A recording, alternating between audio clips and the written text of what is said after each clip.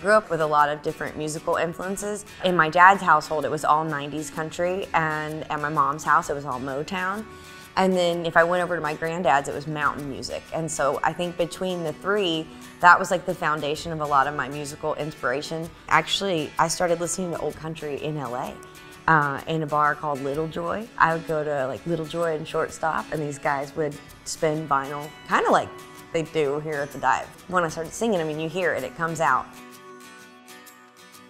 What's interesting about country is like it's always been kind of coined as like 3 chords and the truth. Like John Prine paints literal pictures for us that follow you everywhere, you know, in the same way that when I was a kid and I was reading old Louis L'Amour or Zane Grey novels, I could actually picture the desert long before I had ever seen it.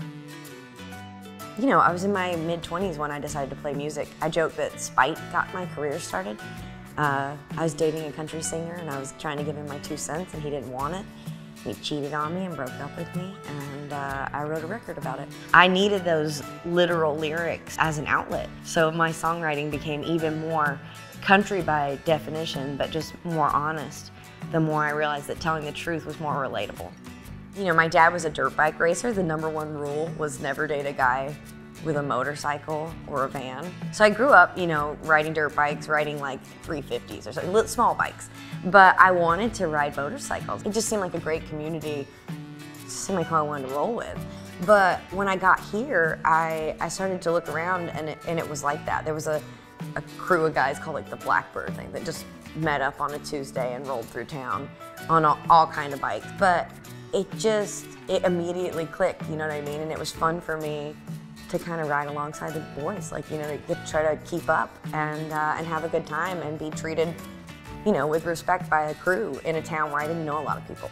Both like the motorcycle rider and the musician have like the strongest sense of wanderlust. But I'm doing something that requires a patience and an attention that takes me away from writing or thinking or planning like logistics on how we're gonna make today pan out.